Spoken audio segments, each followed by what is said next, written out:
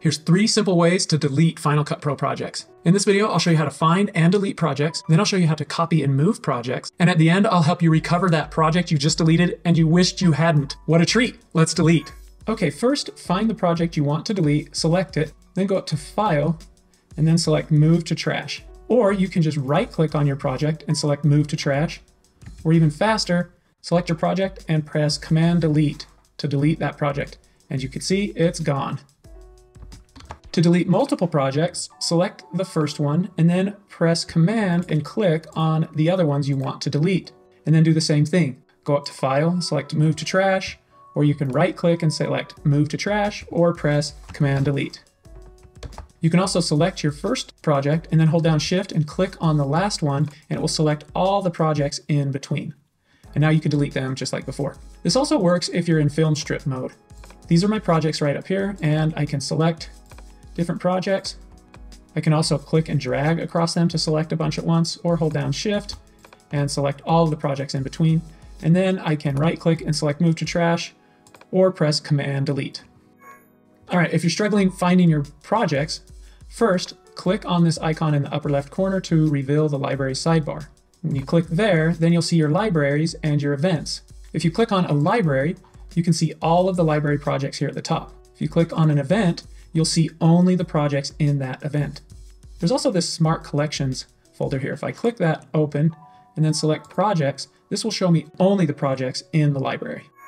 Another helpful trick when you're on another section, like these titles here, is to find your browser quickly. Go up to File and then select Reveal Project in Browser, or even faster, do Option-Shift-F and it will reveal or show your project. So I'll hold down Option-Shift and F and it brings up the project browser and highlights my project. You can open a project by right-clicking on it and select Open Project, or just double-click on the project and it will open it up down here in the timeline. You can use these buttons right here, this left and right arrow, to navigate through your projects or your timelines. So I can go back in my timeline history to a previously open project, or I can go forward in my timeline history to find that project I was working on earlier. You can also click right here and close this project or close all other projects. Let's close this one. Now when I click on these arrows here, that project I just closed is no longer active. Let's copy this project to a library. I'll select it and then I'll go up to File and I'll select Copy Project to Library. I can select an existing or already open library, or I can create a new one. We'll use this library I have open, and then this window pops up and here's where I can select what I want to include in there. I want to include the media from that project, or I can say just the project, no media. And then when I select my media, I can say original media or optimized and proxy media. And then this is media that's shared outside of the library. It will bring it in along with that project. I can also modify the settings where things are saved. When I'm ready to copy, I just click OK. You'll see in the Stupid Raisins library, it created a new event with the date, and it includes my project and any clips I used in that project. I can also move a project to another library. Let's select this black bars 2. We'll go up to File and I'll select Move Project to Library. This time let's create a new library. We'll give it a name. How about Move Project? And we'll save it. And then it asks what I want to do here. It's going to move the project, and do I want to include any optimized or proxy media? I'll just leave those unchecked and click OK. And now we have a new library over here with a new event, and I have that project here with any clips that were used in it. If we go back to where we started, we'll see that it's no longer there. Black bars 2 is gone. That's because it moved to the new library. Hey, I was just wondering, am I doing a good job? Is this video helpful? Do you like it? If so, will you give it a thumbs up or a like so I know if I'm doing a good job? Thank you. Sometimes when you're working on a project, you might have some files here and some there, some in the library, some out of the library, and it can become a big mess. To avoid those red media missing errors, select your project and then go up to File and select Consolidate Project Media. Set where you want to store it. We'll do it right here in this library. And then we'll include the original media, but we'll exclude optimized and proxy media. And then we'll click OK. Now, I don't have any out and about, so it says there aren't any files to consolidate. So I'll just click OK. But if you do have files outside, this is when Final Cut will bring them in together and consolidate your project. Sometimes your project might misbehave, and one way to troubleshoot that is to delete the project render files. With your project open and selected, go up to File and select Delete Generated Project Files. It says you can't undo this, and that's okay. It's not going to delete your project or your clips in it. It's just the render files. And render files are temporary files Final Cut Pro creates to make playback smoother. So I'm going to select Delete Render Files and then press OK. OK.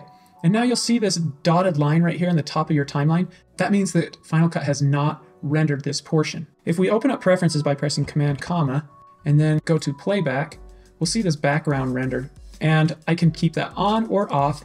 I like to have it on personally, and it starts after 3 seconds. So what happens is if I'm not doing anything, in the background, Final Cut Pro will render. And you'll see these dots. After a few seconds, you'll see these dots start to disappear. There it goes. That's because Final Cut Pro is making the render files for that project. All right, you can also duplicate a project. Select it, go up to Edit, and select Duplicate Project, or right-click on it and select Duplicate Project, or just press Command D, and just like that, you have a duplicate project. If we open this up in the timeline, we see that our clips are all in the same order, and our project is a copy of the original. You can also right-click on it and select Duplicate Project As. This allows us to make changes to the settings. So we can give it a different name, we can change the video format, and then we can enable this Smart Conform. Final Cut will go through and analyze the video and move the action to the center. So we're going from a HD video to a vertical video. We can also change the resolution and a few other things. We'll click OK.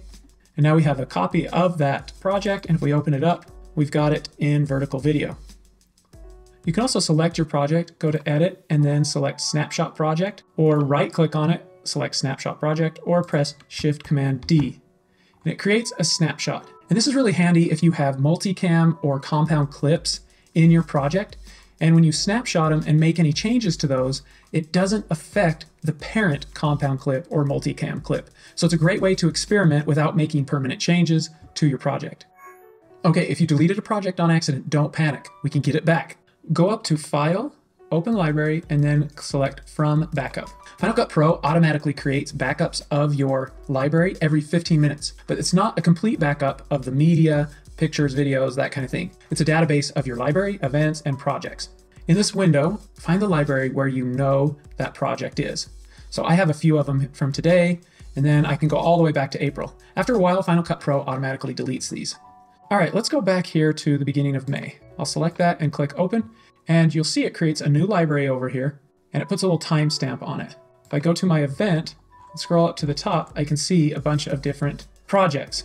Now these are all missing media, but if I double click on that and open it up, I can see all of the edits I made, and all I have to do is just reconnect the media. Once I found the project I'm looking for, I'll just drag it to my new event that I want to work on it in and put it there. I'm just going to copy the library like before. I'll make my choices here and then I'll click OK. This is talking about the title or the media missing, but we're going to relink it, so we're OK. I'll click Continue, and then I have my project in here, and it actually relinked back up because I have the footage in this event as well. So if you lose a project, don't worry, there's a way to get it back. Okay, if that last tip on recovering a deleted project was helpful, then you want to check out this video. I have 6 more tips in there on how to recover lost projects. Check it out here.